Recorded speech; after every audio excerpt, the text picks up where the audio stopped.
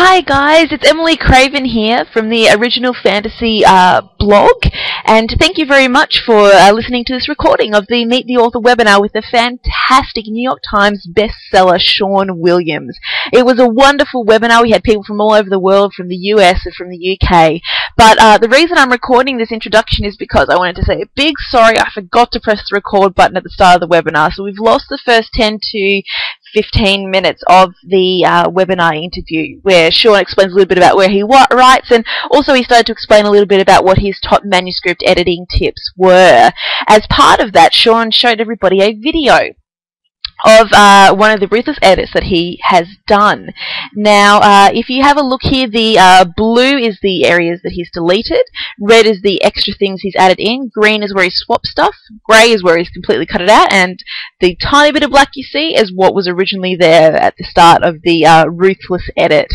So I know a lot of people were horrified in the webinar when they saw how much had been added and taken away. And Sean still gives some fantastic tips in the part of the recording that I caught.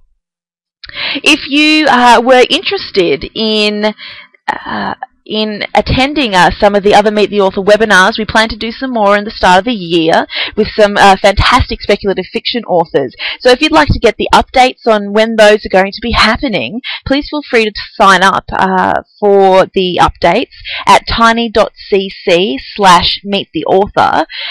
We only have limited numbers for each webinar, so if you want to make sure that you're getting with your favorite author and be able to ask them all of your questions and be able to basically talk to them directly and hear them speak to you live from wherever you are in the world, please sign up at tiny.cc/meettheauthor, and we'll have some great webinars for you at the start of next year.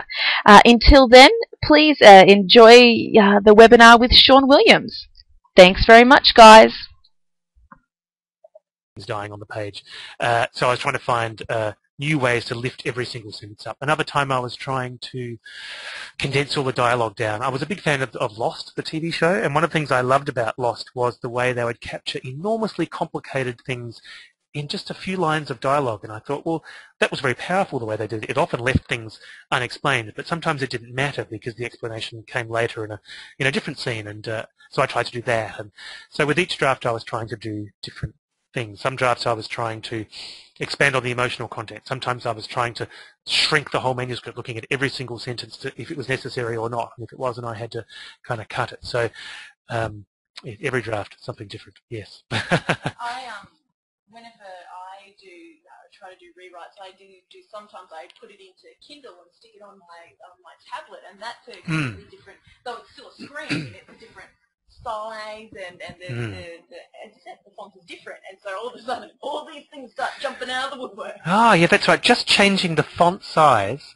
means that you see all those typos where you've gone from one line and then it's wrapped around to the beginning of the next line, and there's often a word missing in that little gap. And until you change the font size or the font, your mind just reads that missing word like it's a ghost that's inexpungible. But so that for that reason alone, it's very important to change fonts and font sizes and colours too, and read aloud and read on tablets and read every way you can. And in fact, the best way to notice stuff, although you should never do this, is to read over somebody's shoulder while they're reading your manuscript. There is nothing that makes you more self-aware about what's on the page than watching somebody read your own work. It's terrifying. And it's also awful for the person who's reading, because you're always saying, oh, did you like that bit? Or why did you frown when you read that bit? It's just unbearable. You should never do that to your readers. I can see you doing that, actually. Yeah. Creepy lurking over the shoulder. I know. I have done it in the past, and I will never do it again. It's too horrible. I actually have Sheila here. She's talking about the video we just showed, and she said on your editing page, there's a whole heap of glue there. She said there's so much there. She's a little bit horrified about the amount of stuff you deleted. You're very ruthless in your editing. Well, one thing I've learned from writing 40 books or whatever I've written is that it's amazing the violence you can inflict on a book, and it survives. It's incredible. I used to be so afraid when I was editing my early books that I would break something really critical, and then the story would just fold up like a house of cards. And I realize now that you hear, and you'd hear these stories about pulp writers in the 40s and 50s. They deliver a book that was 80,000 words long, and the editor would say it has to be half that long, and the writer would go, I don't know how to do it, and the editor would go, I know how we'll do it. We'll just take out every other page and stitch it back together, and we'll call that the manuscript. And I was always thinking, how's that possible? How's that possible? You just destroy the book, and then you get into editing mode yourself, and you get used to it, and you can see how a book might actually survive that kind of damage. A book that has a solid story to it, that has good characters in it, is almost indestructible. The idea is, of course, to make it better, not just to not destroy it. So hopefully all those deletions were replaced with stuff that was better.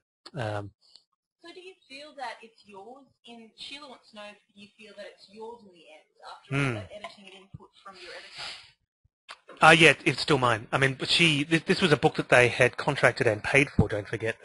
She would never have done this, invested this kind of work in a book that she didn't really believe in and couldn't really see what the book was about. She had a very clear idea of my clear idea of what the book should be, and everything she did was geared towards bringing my book out better. So there was never any point where I mean, she's an amazing editor, and we got on really well. So I think we were very, very simpatico in the way we worked together, and that there was never anything that she said where I felt that she had misunderstood what I was trying to do. Because I'm not one to believe that a book is ever perfect or completely finished. There's always room to improve, and I've been really wanting to work with an editor like this for a long time, because I've always felt that my books could be better, that there could be more in them that I wasn't able to bring out. And I've become a better writer down the years. I hope, having written 39 books without an editor like Anne, or with editors that work very differently. But I felt that I'd kind of hit the point where I'd self-taught myself as much as I possibly could, and I feel like working with Anne has enabled me to, for the first time, bring out a book in the way that's very, very close. Because when you imagine a book, when it's in your head, it's absolutely perfect. A book will never be as good as it was before you started writing it. And once you start writing it, there's like a translation error. It never comes out as well as you imagine it. It's like trying to describe a dream. You have this beautiful image of this fantastic dream in your head, and as soon as you try to describe it to somebody, you start stumbling and tripping over and realizing you actually don't know what's going on. And it's a bit like that with books, and I really feel like that now it really is my book, but Anne has facilitated making it the best book I could ever write. We've got some comments here actually about the covers, the book covers that we have here on the screen. There's some beautiful covers. They said that they're absolutely fabulous, and they asked, are you involved? One of the ladies, Sheila, she has a flying ship in her. She's cool. wondering, do they, take your considerations into the description of the cover? Well, I'm glad we've got the Stone Mage and the Sea up here. The picture on the bottom right is an illustration by the multiple award-winning genius Sean Tan, and this was my first fantasy novel. I think it was the 5th novel I wrote, 5th or 6th, and I actually, before we got into discussions about the cover, I actually had a dream where I walked into a bookstore and saw the book on the shelf, and it was the cover of the book was this old guy with tattoos staring out of the cover. And I emailed my editor and said, look, feel free to ignore this, but I had this dream, whether this was the cover. And she said, I like that. Let's show it to Sean and see what he thinks, and we'll see what marketing thinks. And Sean did this amazing cover of the face that you can see there, except the face filled the cover. And it was exactly as I dreamed it, except a little bit better, because Sean Tan is a genius. And as far as I was concerned, that could have been the cover. It was absolutely brilliant. But then marketing came along and said, he looks a bit scary. And it doesn't look like a kid's book. It was a book that was aimed for sort of 13-year-olds and up. So they made the decision to shift the face slightly off-center, add some beach, and add the protagonist, the boy on the cover. And so I had quite a lot of input on that cover. And it was so close to what I dreamed that it was unbelievable. Oh, excuse me. I was very, very fortunate. With the other covers that are up there, I'm terribly embarrassed that I can't remember the artist's name. He's an amazing Australian artist, and I let him have complete free rein. I sort of described what particular scenes or features from the books might be appropriate for the covers, and then he just went off and did these incredible covers that capture perfectly the mood and the descriptions. My favourite of those 4 covers, I love the Hanging Mountains. I think the Hanging Mountains is such a magical cover, but I also think the Blood Debt is a beautiful cover as well, and the Devoured Earth. I think I've been so lucky with my fantasy novels. The covers have been so beautiful and so perfectly captured. Behind the Devoured Earth, one of my favourite things about these covers is behind the titles of the Devoured Earth is hidden the big bad of the series, this giant monster that's kind of part crab, part giant cockroach, part Godzilla, and you can hardly see it. And one of the things I love about some covers of my favourite books that I've read is that you might have read the book 1,000 times, but one day you'll pick up the book and you'll see it in a different way, and you'll go, wow, there's something in that cover that I've never seen before. And I love that feature of the cover is something that somebody might not see until the 10th time they pick it up, and it's exactly as I imagined the critter too. It's terrifying. It's great when you scare yourself with your own measures. Yeah, that's right. I actually, rather embarrassingly, went back and read these books. I don't normally read my own books because I'm a little bit too close to them, and I'm always a bit embarrassed. But I was giving my editor in England a set of the Stone Mage and the Sea trilogy, and as I was looking at the books in England, I realised that I'd forgotten the opening lines, and so I went back and read the opening lines of each book, and I thought, oh yeah, that's right, and that got me kind of interested in the books again, and I realised that I'd forgotten most of what happened in them. I remembered key points, and I knew who the characters were, but I'd forgotten what the stories were, so I bought as ebooks and started reading them, and I saw lots of faults and things that I would do different now, because I wrote those books 30 books ago. But I enjoyed them enough to then go and read the other books, which are the kind of the prequels and sequels, and so I feel a little bit embarrassed confessing it, but I actually quite enjoyed them. I could see why I'd enjoyed writing them, and I think that it was nice to be that distant enough that I could go, oh yeah, I'd forgotten this bit's coming up. That's right. I remember thinking that was really cool, and occasionally it worked, and I got to just feel quite smug and happy about it.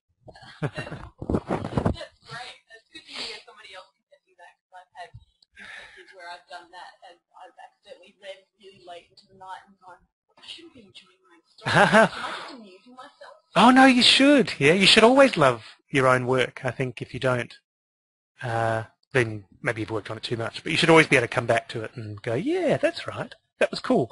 I remember why I wanted to write this, because it was cool. We have a question here from Sophie. Sophie wanted to know, how difficult do you find it to decide where a novel's going to begin? So whether that be the introductory chapter or whether that be the first sentence. Yeah, well, I find that a hard question to answer. I usually don't start a book until I know what the ending of the book will be, and if possible, the closing line.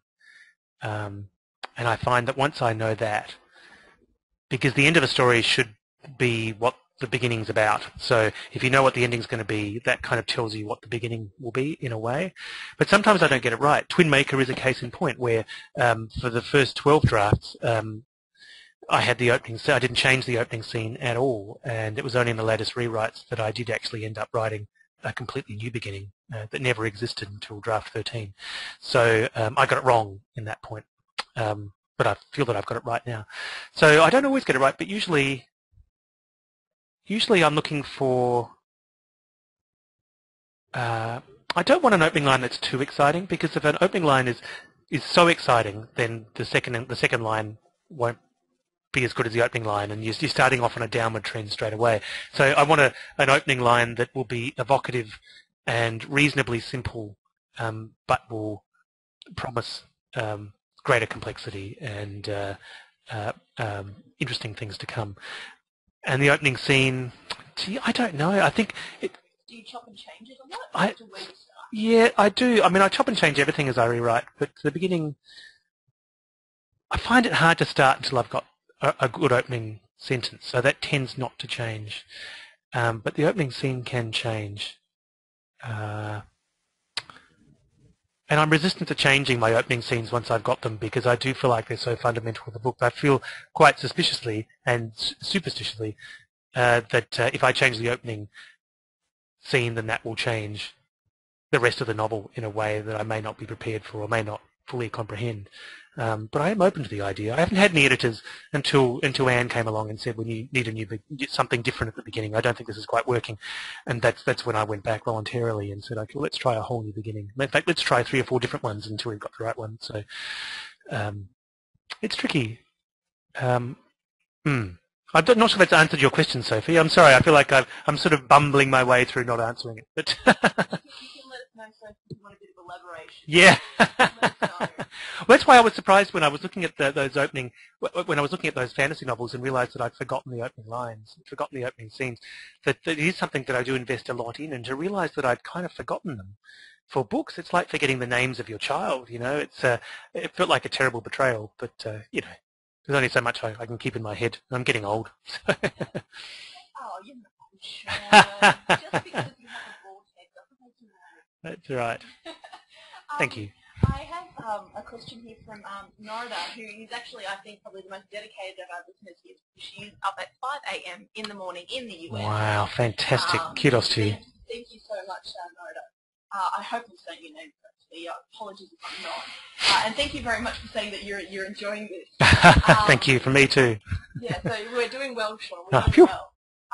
So Norida wanted to know if you can talk a little bit about the difference between writing in a universe you've created and then writing in somebody else's universe. Like Star Wars. Yeah, exactly. And for new writers, which would you recommend that they try? Well, I think new writers should try lots and lots of different things, and one of those things they can try is to create their own universe, and one of the things they can try is to work in somebody else's universe, and another thing they can try to do is work with somebody else in collaboration. And when I was starting out writing novels, I did all 3. So in fact, my first novel was a collaboration set in somebody else's universe. I started off writing with a fellow called Shane Dix, and he and I wrote a novel set in a shared world. Then we later turned into a novel set in our own world. And at the same time, I was also writing a novel set in my own world. So my first solo novel was Metal Fatigue. My first collaborative novel was The Unknown Soldier, which later became Prodigal Son. And I learned a lot from both. Writing with a collaborator, maybe we'll talk about that later, but writing in somebody else's world, when it's a really rich world like, say, Doctor Who or Star Wars, the constraint doesn't really come from the world itself. I don't know whether any of you have been to Wikipedia, the sort of Wikipedia of Star Wars, but once you start dipping into that, you realize just how immense and complicated and rich the fictional world has become. So there's no shortage of people and races and places to muck around with. You hardly need to make anything up at all. And same with Doctor Who. You know, almost 50 years of stuff in Doctor Who. You're never short of something to play with. What can be harder, where the constraints do come in, is in the kinds of stories you're allowed to tell. So if you were writing a Star Wars novel, you couldn't make it a horror movie style, a horror story in which, say, Luke turned crazy and started killing all the Solo clan, or Darth Vader came back from the dead as a zombie. They have actually had zombie Star Wars novels, but on the whole, you're generally trying to replicate the experience of seeing Episode 4, 5, and 6, you know, for the first time. That's what you're really aiming for. And same with Doctor Who. The Doctor would never be a baddie, an overt kind of baddie. He has a particular, even in his various incarnations, he has a particular way of going through things in a particular kind of story you tell via Doctor Who. So you're constrained in that regard. But creative constraints, I think, can be good. When somebody sits you in front of a computer and says you can write anything you want, sometimes it's very hard to know what you want to write. Whereas if somebody sits you in front of a computer and says, I want you to write something that's like Star Wars, but your own thing, then that can be easier. And I certainly found that with my first novel, in a way. I loved the freedom of doing everything the way I wanted to go, but there were choices at every step. You know, there was nothing I could fall back on, really. Everything I had to invent, and that can get a little bit tiresome after a while when you're writing science fiction or fantasy, and everything has to be made up.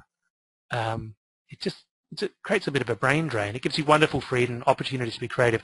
But I've written a bit of stuff set in the real world, and that's in the contemporary real world is just fantastic. You know, if you want to know how someone would get from A to B, you could look up a particular model of a helicopter and get all the specs and have the names are there. You don't need to make anything up. It's that can be very freeing as well. But of course, that comes with its own constraints. So, and I mean, like Narada had the question, does writing fanfic help a new writer on Tinder? And I had a conversation about this with another author, and they were talking about the fact that they started off in fanfic, and the reason why they found it so good was that because they could go with a character that was already there and then change things about the world, so they didn't have to think up both character and world that's right. and situation. They could fall back on the character, create and have a semi solid world that they could still add things to. They didn't have to think up everything, and then they could create the situation. So she found it as a good way to ease herself into then writing her own stuff. Yeah, that's right. So it is very hard to sort of leap in and try to learn everything all at once. I certainly struggled with that, and in some ways it was easier to, as you say, to have things you can fall back on and not take for granted, but understand how they work without having to think too hard about it. But when I first started writing, when I was very, very young, one of the first things I wrote was a Doctor Who script.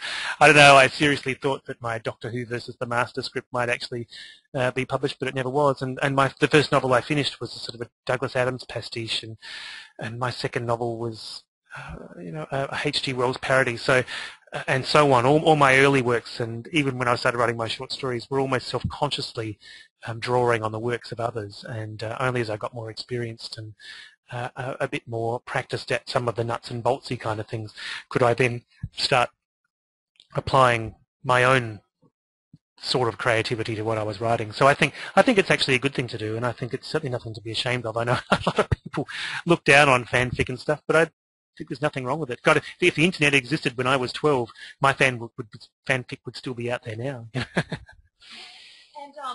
And that's a very important point, I think, as well, is that you wrote a lot of different stories that never got published, and then a whole heap that did. And the key to that was that you just kept writing. Yeah, my 80th short story is coming out in December.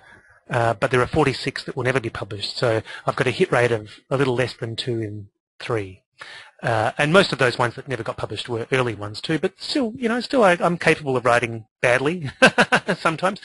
I'm sure I'll get my grammar all right, but every now and again I'll just pick the wrong story and it just won't work as well as the next one I write. And that's okay, you move on. Out of all the characters you've created, Narada wants to know which one is your favourite. Well, I have a soft spot. They kind of come from my fantasy novels, I think, partly because all my fantasy novels, apart from the ones that I write with Garth, are all set in one particular world, and some of the characters have appeared in as many as 6 books, so I've really drilled down quite deeply into their characters and spent a lot of time with them. So there's a young fellow called Roslin of Gerheb who I really like, whose story I'm still exploring. He featured in 3 books and was mentioned briefly in another, but I'm still telling his story via short stories and novellas. In fact, if I do a reading, I'll read you one of his stories. Then, and there's another character in those series called Shilly, who is a young girl when you first meet her and grows into a very, very competent, very smart woman, and you get glimpses of her in her old age as well. So I feel like she's one of the characters that I've known from almost from birth to death, and I feel like I know her very, very well, and I know that she'll always surprise me if I ever get to write anything by her. So she would be my favourite character, I think. I do tend to like my female characters more than my male characters. I certainly prefer to write female points of view, but I'm not entirely sure why that is. Well, that's good. Where you get them right, so that's all that really matters. I hope so. Oh, I hope so. A lot of people. I just wanted to thank everybody for sending their messages of encouragement. I've got a lot of people say this is really fantastic. They're really enjoying hearing you speak. And Sophie, thank you very much for the answer. It was the answer she was. Oh, good. Oh, thanks. Yeah. Cheers. Sheila has another question. She wanted to ask, how much restraint do you put on naming universes and places? Oh, how much restraint do I put on? I'll never be a J.R.R. Tolkien, who was absolutely rigorous in his linguistic starting with a language and working up towards names and everything like that. I'll never be like him. But I do try to find names that do several things at once. I like to have names that sound right in my head, and hopefully my readers hear them the same way I do, although of course you can pronounce my names any way you like, whatever works for you, just as I do with my favourite authors.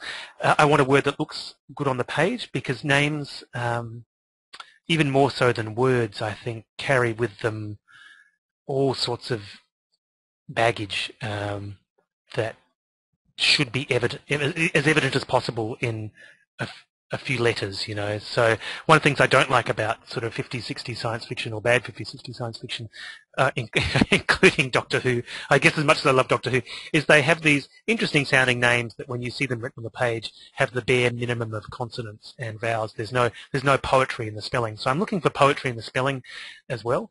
And I'm also looking for deeper meanings too. So most of my names have some kind of symbolic layer that may not be immediately obvious, but sometimes are, and sometimes the symbolic meaning is double layered. So I'm struggling to think of one off the top of my head at the moment, but there are names that people have said, oh, this is obviously symbolic of such and such, and they've missed the fact that there might be a pun in there as well, or there might be an extra layer. But of course, sometimes they're just names of my friends that I like, particularly in Star Wars. There's the Star Wars name generator that comes in really, really handy when you're writing a big, epic Star Wars novel like Fatal Alliance, which has many, many characters in it. I quickly run out of names, so I'm always sticking my friends and family members' names into the Star Wars name generator, or mucking around with the spelling of their names to get new names and to kind of immortalize my friends, and also people that I like Flight of the Conchords or the Melbourne comedy duo Tripod. They've all appeared in various Star Wars novels as well. So I'm not rigorous, but I try to have fun, and I try to come up with names that I won't get sick of, seeing as I'll be spending a lot of time with them, particularly Star Wars names. I did have a character who, in my last Star Wars novel, I was looking at the sort of Star Wars hero names like Han Solo, and Han Solo is a bit of a funny old name when a lot of us have grown up with it and we don't even think about it, but it's a bit of an odd name. So I came up with a character called Jet Nebula, and I thought, that's in the Star Wars spirit, and it's a bit of a joke. It's not his real name. He's flying under a pseudonym, and he's picked a silly name. And I thought I'd made it really, really clear in the manuscript that it was a silly name that wasn't supposed to be taken seriously. But when they put the opening chapters up online, the feedback on the opening name on his name was very, very poor. I think a lot of people hadn't recognized the irony. So we had to make it really, really overt that this was a name that was a fake name, and was a fake name that he knew was a silly name. So on that level, Jet Nebula is a silly name, but when you factor the irony in, I still quite like it. And hopefully others do too. Others have learned to like it, I think. What about your take on titles? Titles, oh yeah, look. Titles can be really, really hard. Some books, like you can see The Changeling and Dust Devils on the screen right now, that title's never changed. You can see Trouble Twisters. The Monster went through about 9 different titles, and in fact will have different titles in different countries now. The Monster of Portland, it'll be in some countries. Trouble Twisters The Magic was originally just Trouble Twisters. You can see some of the Fixers books there, Planet of the Cyborgs, Invasion of the Freaks. Those books had very many titles. Some of my series, each book has had 5 or 6 or 7 different titles. And I don't like to start a book until I know what the title will be, but I'm sanguine and resigned to the fact that sometimes the titles will change, because, what I think is a good title isn't always the right title. So I had a... Something that's sort of discussed between you and the editor and the marketing? Yep, that's right. Yeah, that's right. It's a joint conversation.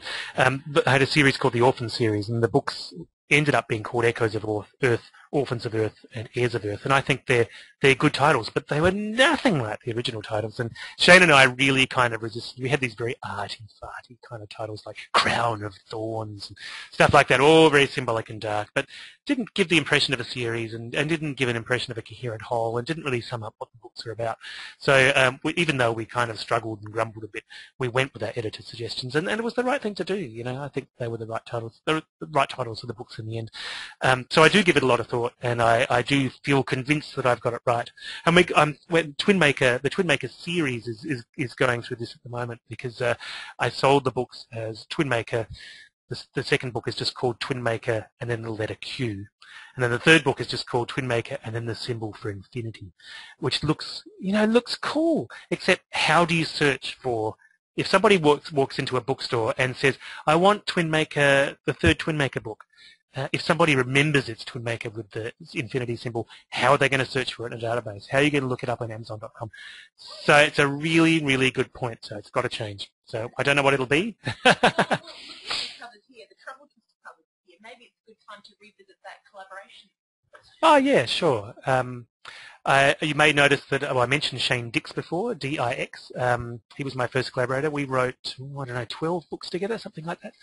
I now write with a fellow called Garth Nix, who I'm sure you've heard of. I only write with people whose surname end in I-X. So we've got a wonderful playwright here in South Australia called Pat Ricks. She's next in my sights. And if Caprica 6 from Battlestar Galactica was real, I'd be wanting to collaborate with her too, but unfortunately she's fictional. I enjoy collaborating because collaborating with the right people forces you to do things differently and to learn new things, and results in a book that is like a book that neither of you would write. So Trouble Twisters doesn't read like a Sean Williams book, and it doesn't read like a Garth Nix book. It's this weird kind of hybrid of the two of us. And by the time we finish working on it, we can't remember who wrote what sentence. So it really has become, in our minds, a real sort of gestalt kind of effort. And that's the way it should be, I think. It's not easy getting to that point. It takes lots of rewrites and lots of discussions and no arguments, luckily. No, we have great fun. The way Garth and I work on these books is we spend a lot of time sitting around airports and conventions together, and we often travel to each other's towns. He lives in Sydney, so I'm often travelling to Sydney, and he has family here in Adelaide, so he's often travelling to Adelaide. So we get together over a coffee or a pint or lunch or something like that, and discuss what the story could be. And someone will say, we could do this. Jack or Jade could do this, and the other one will say, no, let's not do that, but let's do this instead. You've given me an idea, let's do this. Or, yes, we could do that, but why don't we turn up the colour even brighter and do this? Let's make it even more fantastic. So by bouncing the story backwards and forwards in conversation, we end up with something that's crazier than we would have done on our own, and more interesting and more fun. And it's much better than asking readers, like beta readers, about their books as well, because you're both really invested in the same world, and so you really sound. Yeah, we like similar kind of stories, but we're different enough that we usually end up with something much more extreme than we would have come up with on our own. And then we will work on a synopsis, a detailed synopsis, and then Garth will write the first chapter to get the ball rolling, to kind of set the tone. And then because I like writing quickly and I like writing without interruption, I'll go away and write the rest of the draft. And then that draft will then go to Garth, and he'll rewrite it, and then it'll come back to me, and then I will rewrite it, and then we'll bounce it backwards and forwards till we're both happy with it. I did mean to ask you, how do you write so much so quickly and not hit those brick walls that everybody else, including myself, sees? Well, there's nothing like, well, this is all I do. I mean, I've been a freelance writer doing nothing else for 14 years, and before that, I didn't want to do anything else. I really didn't want to, cut into my writing time at all. So I will do anything to make it possible for me to write full time, and that means writing a lot. And I guess really I learned that I could write every day, come hell or high water, when in the late 90s I received a grant from the Australia Council to write the books that changed, the Stonemates and the Sea books we saw on the screen earlier, and I had 2.5 years to write these 3 books.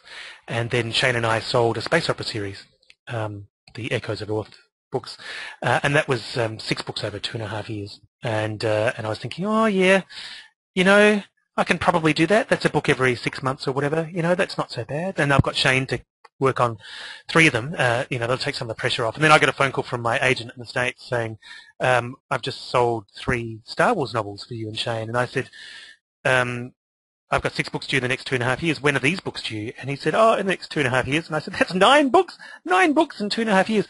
I don't know that I can do that. And he said, well, do you know that you can't do it? And I said, no. And he said, well, let's just sign the contracts and see what happens. If you fall in a heap, we'll pick up the pieces. So I sat down and I did the math. I added up the number of words that would be in these books, and I divided it by the number of days. And I worked out that it was about 1,500 words a day, every day, with a couple of weeks off in between books to kind of get my head over it.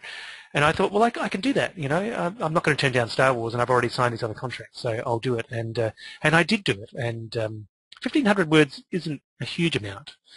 It can be a lot when you're doing other things. You know, if you've got other jobs or you're studying, you know, it can be quite a lot. But this enabled me to write full time, and I thought, well, you know, I should be able to do that in 12 hours a day or whatever. And I got used to it, addicted to it, some might say. That's a really good point in the fact that, you know, if that is your full time, if you're writing 9 novels in 2.5 years, if that's your full time job, that is, and you have, you know, you don't have anything else that take your time during the day. Well, see how you get into the habit. Yeah, that's right. But there's the rub, you see. So I assumed I'd just be writing new words every day, and I was thinking 1,500 words a day, easy peasy. I'll be lying around my back, drinking mojitos, and you know, on a sunbed. You know, by the 3rd year, it'll be fantastic. But what I forgot was that there are several different stages to writing a book, and writing the book is only one of them. Then you've got to rewrite it. There's editing. There's publicity.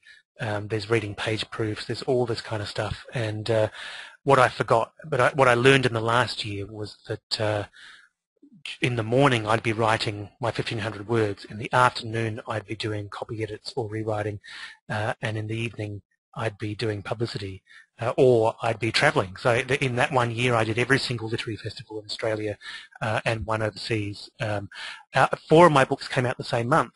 But I thought, that's cool. Think of the publicity that will cause. What I didn't think of was that meant that I had 4 page proofs arrive on the same month that all had to be back on the same day. So on top of writing 1,500 words a day, I was proofing 4 different books.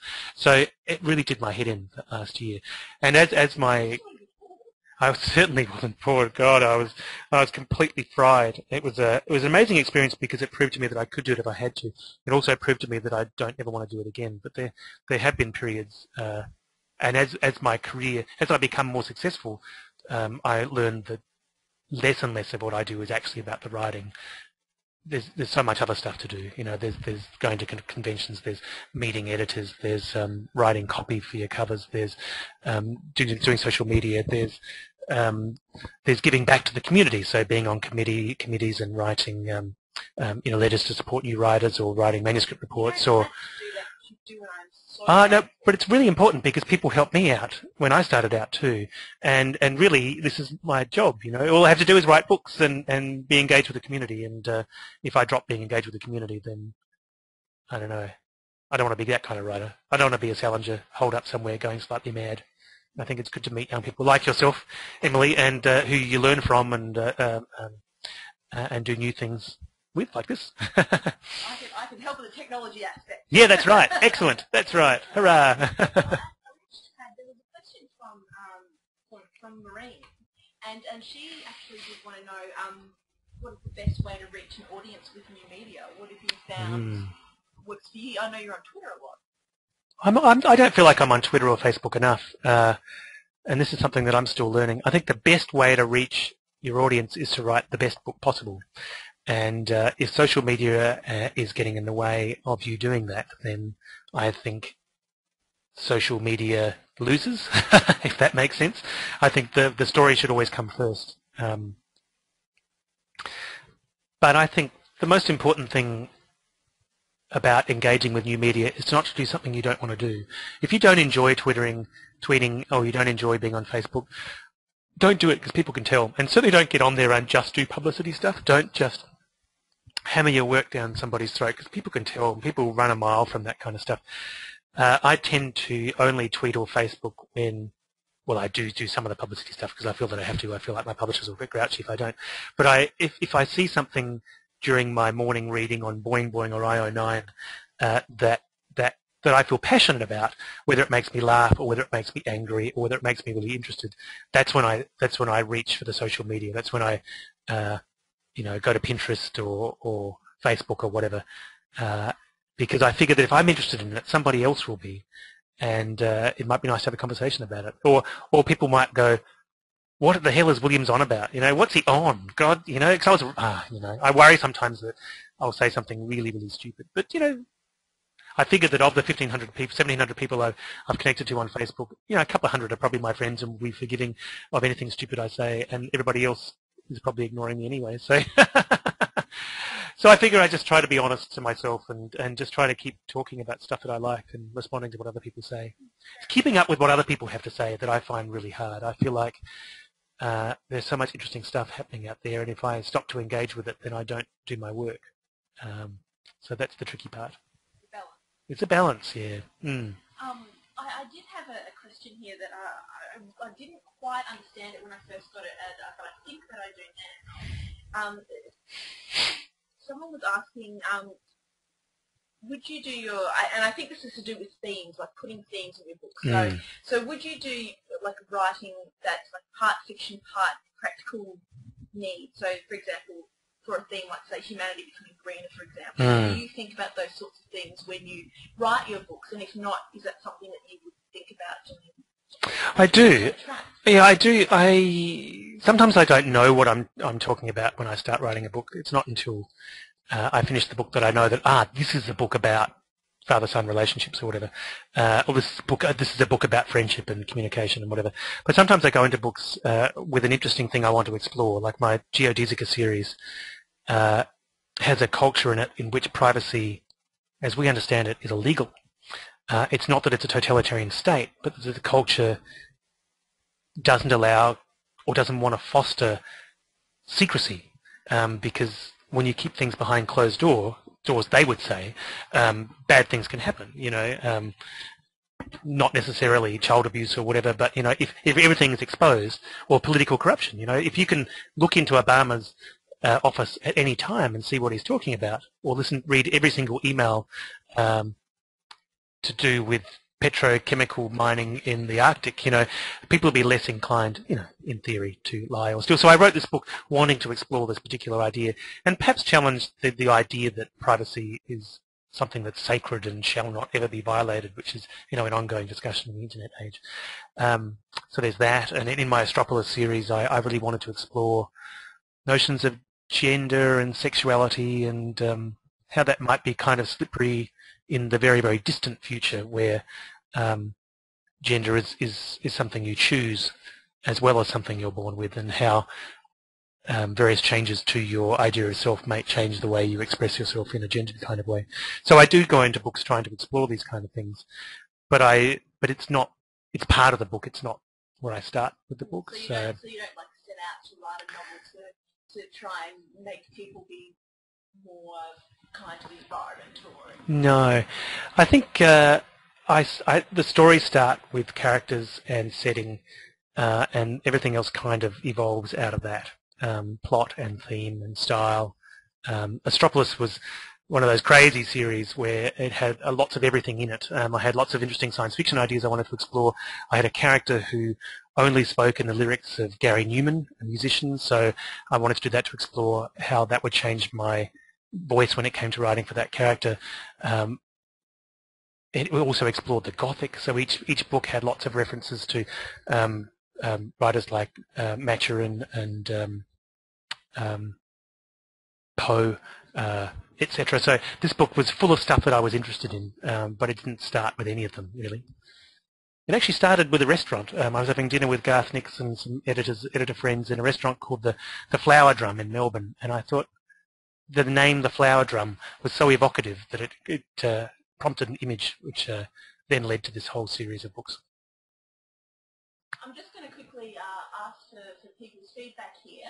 I just had a couple of people say that the sound was breaking up. How's it now? Can you hear us now? Can you hear us now? Just leave me the yes or a no. Yes. Okay. Yes. Good. Phew. It's gone good.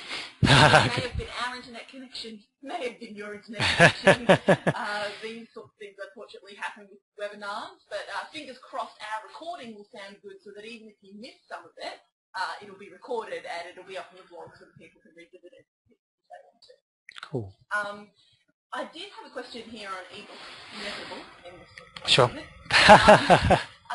What are your takes on ebooks in regards to intellectual property and fair payment of authors? Yeah, look, I've been waiting for ebooks for years and years and years and years, and I'm so excited that they're finally here. As a reader, I think it's absolutely brilliant. I love it. I don't want anything to stop it or make it get in the way of it. But it is kind of tricky. I'm a little less worried than I probably should be. I've been wanting to give my books away on the internet ever since I got onto the internet back in the mid-90s, and I haven't been allowed to, so I still have this instinct to just give it away. But of course you can't do that now because a very large percentage of income comes from the internet.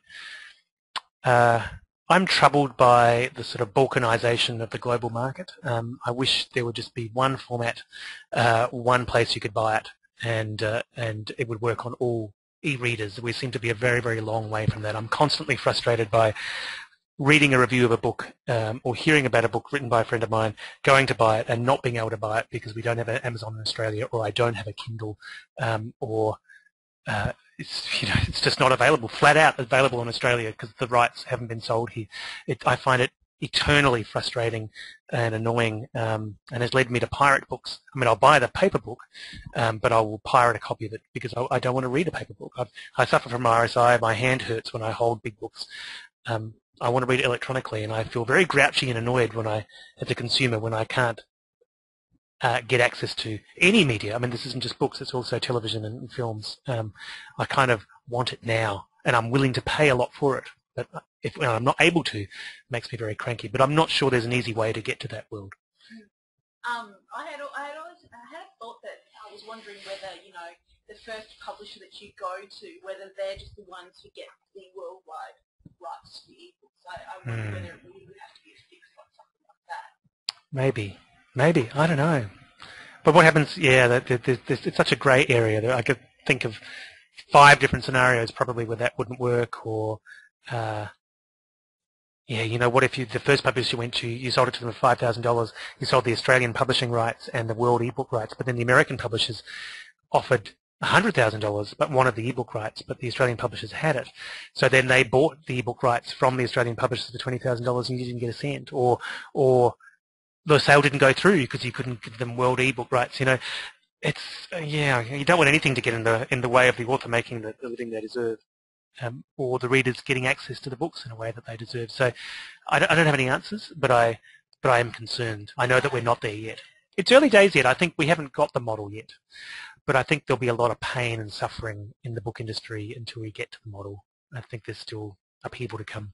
Going to the World Fantasy Convention, I'm going to be meeting a couple of authors there, and so I decided that I had to read at least one book for every author that I was going to meet. But there were a couple of them that in the end I just didn't get books for because of that. Yeah, that's right.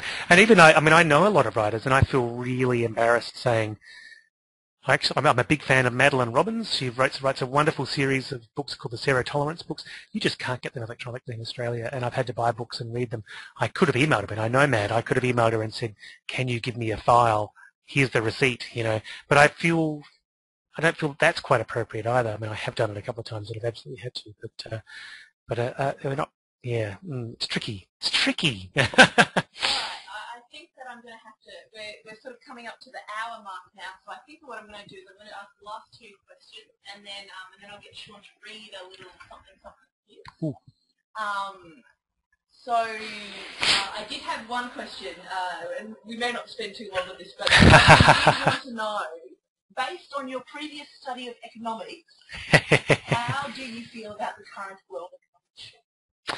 I think the economic situation at the moment is very dire. I think it's a little bit like the ebook situation. I think the models we're running on now aren't the right models, and I think we're coming close to a crisis that will force us to realize it, but we don't quite know what the model that will replace them is yet. It's neither communism nor capitalism. There's some other model, some geniuses out there waiting to come up with it. I don't know what it'll be, but I'm hoping that the transition won't be too awful, won't be too painful, and won't be too horrible. I did study economics for a couple of years before I dropped out to become a writer, and I've only ever used my economics training once in a story. I used the idea of the velocity of money in a story called The End of the World Begins at Home, and I was very proud that my economics training had come useful, if only for one story. Didn't win any awards, wasn't anybody's favourite, but I quite like it. I just want to say, I think that was Scott's question. I had a comment here, good question. And I think it was yours, Scott. So yes, thank you very much for asking that question. Scott is someone that I talk to on Facebook, and he's got a wonderful consortium of people who sort of, look to try and save the world and make it a greener place one step at a time. It's a great idea. I like Kim Stanley Robinson's idea. Kim Stanley Robinson, a hugely successful, multi-award-winning science fiction writer, has really investigated this area in ways that I'm not qualified to. He has all interesting post-capitalist, pseudo-capitalist kind of models, and he's fascinating to read. His ideas are fascinating to read, and I highly recommend you search out his ideas online because they're very lucid. And God, I hope one of them works because we need something like that. It's a real mess at the moment. Thanks very much, Scott. Thanks, Scott. Good question. Scott Northcote, in contact with Stanford. And now the final question that I did have, and this one is for Sheila, is that do you still get rejection? Oh yeah. Yeah. Well, rejections are just one of those things that you have to expect and learn to just not live with, but just not even get fussed by. I used to think that once I'd had my first novel published and won my first awards or become a New York Times bestseller or whatever, that it would be easy streets from then on. But it's not. I get rejected just as often as I used to, possibly more so. Possibly because I'm sending my novels out to more markets or to places like Hollywood studios, or they're getting more reviews and therefore there are numerically more bad reviews. But I think you can't let it get in the way. It can bother you, and it can make you want to rage and scream and tear things up and stamp your feet. But I have learned not to let that feeling stick around for long, and I can't let it get in the way of my writing because I have to keep writing. Otherwise, I don't know what I'm going to do. Ursula Le Guin was once asked, if you weren't a writer, what would you be? And she said, dead. And that's kind of how I feel. I'm not qualified to do anything else. If I'm going to let rejections worry me, then I might as well give up now. And I think Neil Gaiman put it very well. He once said that, I can't remember his exact wording, but whenever somebody writes a bad review or rejects you, that should just fuel you on, fuel your rage, and make you write something even better that nobody else could possibly ever reject. And every writer in the world will stop writing because, the perfect thing ever has been written. And there's no point writing anymore. So take it as a challenge. Awesome. That's a great view of that. Well, there are so many things that will knock you down in writing. If you want to be put off writing, you don't have to look very far. The pay is terrible on the whole. The hours are long. There's rejections. There's you need to concentrate on the positive, which sounds very sort of new agey and wishy-washy, but it's true. Deb said, great attitude. It's hard some days, I tell you. It's not always easy. So shall we get you to just read us a little bit? Yes, sure. Well, I pulled out a little short story here. This is the last short story I had published. It'll go for about 15 minutes. Does that sound about right? That's okay. It's set in that fantasy world that I was talking about before, and the main character is a young boy called Roz. He's about 13 or 14 at this stage, and perhaps I shouldn't explain too much. Perhaps I should just read it. Okay. I'll shut up and read. I'll take my glasses off and come in close so I can read it. I've never read this aloud before, so excuse me if I fumble. It's called The mirror in the middle of the maze. Excuse me. The walls of the maze were made of rough-hewn yellow stone, the walls and ceilings too. Occasional gleams of quartz threw Roz's clear yellow light back at him like the eyes of spiders at night. Roz played with the scant wisps of hair on his chin and thought hard. The tunnel he had been following terminated at a crossroads.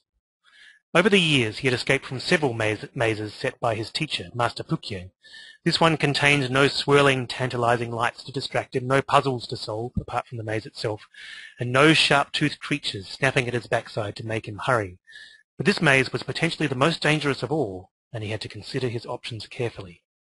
The air from each of the tunnels ahead of him smelt and felt the same. Each path seemed equally curved as far as his eye could see. None of them gave any sign that it would lead to the centre of the maze. Giving up on reason, Roz tried chance instead. He gritted his teeth, gripped his chin hairs tightly, and pulled. 2 came loose. By a code he had determined earlier, that meant he should take the second entrance on his left. Straight ahead, in other words. It had better be the right one, he told himself, or he would soon run out of bum fluff. That was the least of his worries. He scored a notch in the yellow wall and set off down the new tunnel. It wound left, then right, then left again. No junctions, no tempting passageways to either side. Was he imagining it, or did the air smell fresher? He put on speed, beginning to hope that this time he had found the one, that he was at last about to reach the centre. Roz ran around the third bend and skidded to a halt. Ahead of him was a wall of yellow stone and gleaming quartz, another dead end. He took a deep breath, telling himself that he wasn't scared, not of a maze, no matter how strange it might seem, no matter how deadly. The floor vibrated underfoot. Dust rained from the ceiling above. The candle flame burning in his palm began to dance as though in a fitful breeze. Instinctively, Roz crouched down as the maze contracted around him, growing fractionally smaller in less time than it took to turn around in a circle twice. When he stood up again, the tips of his dusty hair brushed the ceiling of the maze, where before they had felt nothing. He dusted himself down and turned back the way he had come, resolved not to think of how many more dead ends he could afford, how much smaller the maze could get each time. It had started innocently enough with quite understandable curiosity. "What happened to your last apprentice, Master Pukier?" "You don't need to know." He had been 12 years old the first time he had asked that question, and, unsatisfied with his teacher's dismissive answer, he had repeated the question at every opportunity. Now he was 14, and in all the time between, Master Pukier had never once revealed anything about his other students. Roz knew he wasn't the first. It was only natural that he wanted to know more about the ones who had come before him. "I don't understand why you won't tell me about them. Did they grow up to be famous change workers, or did something horrible happen to them?" "I told you, you don't need to know. Something horrible will happen to you if you keep asking." If he asked once, he asked 1,000 times to no avail, until just a week ago, while setting camp in the hollow of a stony outcrop, his back carefully turned while his teacher changed from dragon to imp form, he said, "Please, Master Pukier, won't you tell me what happened to your last apprentice?" "You don't want to know." This slight difference in wording caught Roz's ear immediately. "I do want to know, Master Pukier. Why would I ask you so often if I didn't?" His teacher came round to face him. There was no mistaking the mischievousness in his tilted, glittering eyes. "You only think you want to know," he said, "because you don't know anything, really." "That's true, Master Pukier," said Roz in his most humble voice, "but if you won't tell me, how will I ever learn?" The imp barked a laugh. "All right, but I need you to fetch some things first. Particular plants that grow in the shadows around here, deep in the cracks where the sun never shines. We'll want water too, and a fire." Roz wondered why all this was necessary just to learn a little history, but he did as he was told, and come nightfall, as the fat moon rose up in a bright starry sky, he got his answer. "You want to know what happened to my last apprentice?" Master Pukier held out a stone beaker containing the potion he had made. "Drink this." Roz took the beaker and studied its contents. The potion was thick and greenish, with numerous black dots floating on its surface like pimples. As he stared, one of the dots popped, emitting a puff of mist that stank of ancient swamps and underpants. "What is it?" "You see what it is. I mean, what does it do?" "It does what it does." Roz rolled his eyes. Sometimes having a conversation with his teacher was like being tied up in knots. "I mean, what does this have to do with your last apprentice?" "Drink it and find out." "Smells like poison."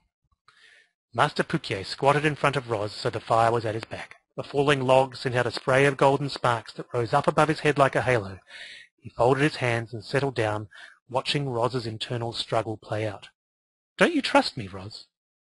Roz didn't know how to answer that question.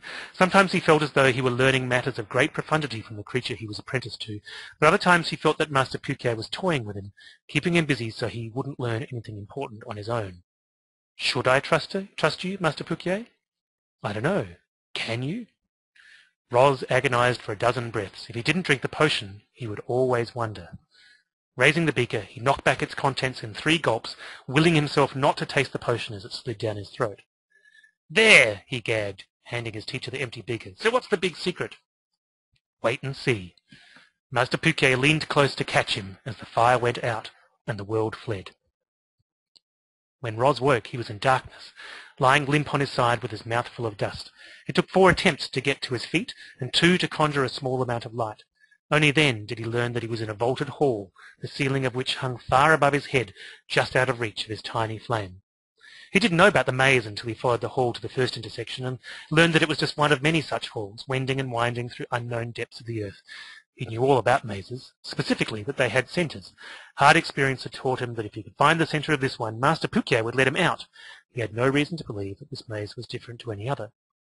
Then he took a wrong turn and met his first dead end. With a shudder, like one of his teacher's dragonish late-night shivers, the maze shrunk around him, and suddenly, where before had been only shadow, he could see the yellow ceiling. And that was weird. 2 more dead ends and the ceiling came within reach of his questing fingers. That was worrying and weird, given he still had no gut feeling on how to navigate the maze. The magical skills Master Pukier had taught him were no use to him in here. He didn't let that deter him. If anything, Roz's determination grew stronger. He would find the centre somehow and make the maze his own and show Master Pukier that he wasn't so easily cowed. 2 more dead ends, 2 more grinding, unstoppable contractions crushed his certainty somewhat. Using his bare hands, he tried digging his way out to the ceiling and nearly brought a landslide down upon him. Was this what happened to your last apprentice? He shouted at the yellow halls. Did you put him in here too? There was no answer but a distant rumbling, as of mocking laughter. If talking to Master Pukier was like being tied up in knots, his silences were like being tied up and rolled off a cliff.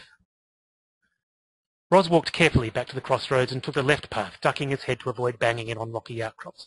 The risk of taking a wrong turn was undiminished, but he would rather fail by trying than by sitting in the dark alone. Inaction was for the wise, his teacher sometimes said, and for the old, Roz always replied. At the next dead end, he was forced back the way he had come, in a painful crouch. This time he went straight across the intersection to the one tunnel he hadn't followed, another curving, sweeping route that led to a T-junction. He went right, feeling the awkwardness of his hunched posture in the muscles of his back and thighs. The dead end he found there reduced him to a crawl, and crawling meant no light because his hands were busy. But he didn't complain. He said nothing at all. The only thing he could do was retreat and press on, feeling for the notches he had left and hoping the maze would make sense sooner rather than later, because at this rate there might not be a later much longer. Another intersection and then another. His knees were bruised and raw by the time he found himself nose to stone at another dead end. He wrapped his arms around his head as the tunnel shook and shrank. He hacked and coughed in the rising dust. Afterwards, there was barely sufficient light to turn around, sufficient space to turn around. Roz fought a rising panic. He wasn't ordinarily afraid of small spaces, but this was different. This was a nightmare. Who knew how much further he had to go before reaching the centre of the maze, crawling on hands and knees until they were bloody to the bone? He didn't dare imagine what it would be like to be trapped down here forever, lost like a rat in a snake warren with no end. He kept fear at bay, barely, by telling himself that Master Pukier never did anything without a purpose, even if it was at first inscrutable. He wouldn't throw away the life of his apprentice on a whim, even if Roz was just the latest of many. But what about a failed apprentice? Shut up, he told that treacherous part of his brain. I've beaten everything else he's thrown at me, and I'll beat this too. After the next dead end, he couldn't turn. He had to back up awkwardly to the last intersection and twist until his spine almost snapped to fit into the next tunnel. And then, when that tunnel also turned into a dead end, he found that he could no longer crawl at all. He could only creep along by flexing his toes and his fingers like some ungainly human earthworm, unable to see anything, unable to hear anything but the desperate rasping of his breath. Please, it sounded like, please. And the rhythm of his flexing limbs went, what happened? What happened? They couldn't all be dead ends, could they? He almost wept when the tunnel he had been painfully inching along concluded in, not the centre of the maze, but one more blank yellow wall. The maze squeezed in around him, gripping him as tightly as a stone coffin, and so it might as well have been. "Master, why?" he asked, unable to move even a fingertip. "What did I do wrong? How did I fail you?" His voice sounded very loud to his dust-plugged ears, but no one answered. There was nowhere else to go. He was trapped. The air was already growing stale. He sagged into feet, wishing he had never wondered about the apprentices that had come before him, boys he had never known and should have cared less than nothing about. Maybe their skeletons littered corners of the maze he hadn't reached yet, and now his would join them. He could go no further, no matter how much he might want to. His journey was over. He would die ignorant, denied the future he had dreamed of. "I'm sorry," he whispered to Addie, the girl he had promised himself to long ago, even though there was no possible way she could hear him now. He had reached the end. In the lightless coffin, Roz's eyes suddenly shot open. The darkness looked the same, but everything was suddenly different. He had reached the end. Could it be so simple? He didn't dare hope, but hope blazed in him anyway. There was nowhere left for him to go, so couldn't it be said that he had, in a weird way, reached the centre of the maze? This was exactly the kind of riddle his teacher might call education. "Master Pukier, I get it," he croaked. "I am the centre. Now let me out of here before I choke." Through layers of stone, like a distant earthquake, came the same mocking chuckle as before, and for a terrible moment Roz feared that he was wrong, that the end of his subterranean struggles really did mean the end for him too. But then the stone flexed around him, bucking and buckling his body into a series of unnatural shapes.